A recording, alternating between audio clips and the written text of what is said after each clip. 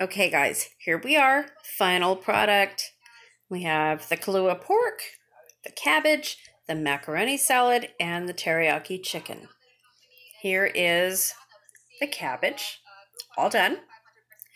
And we're going to go over here. There is the rest of the teriyaki chicken. That's almost gone.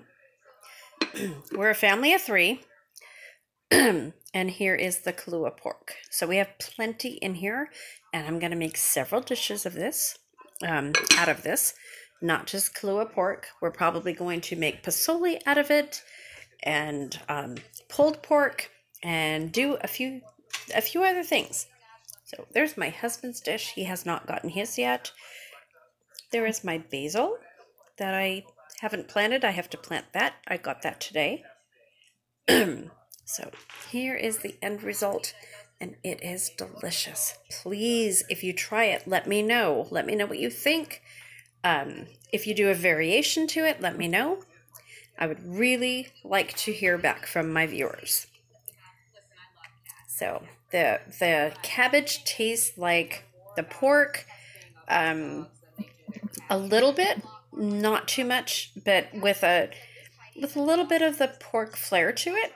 The smoky flair, actually. It tastes more like the smoky flair. Not so much pork, but it is so good. And then if you taste the pork, oh my gosh. It is so good. Not dry, got plenty of juice in it. Oh my gosh. This is one of the best dinners that I've had in a couple months, at least, since we've moved. This is really good.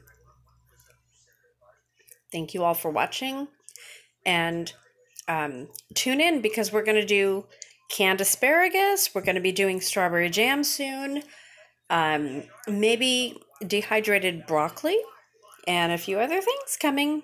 So you guys got to stay tuned.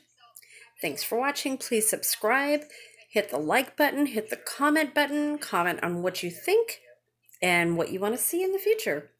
Thanks for watching, guys. I plan on videos on whatever you guys want to see. So let me know. We'll see you soon. Bye.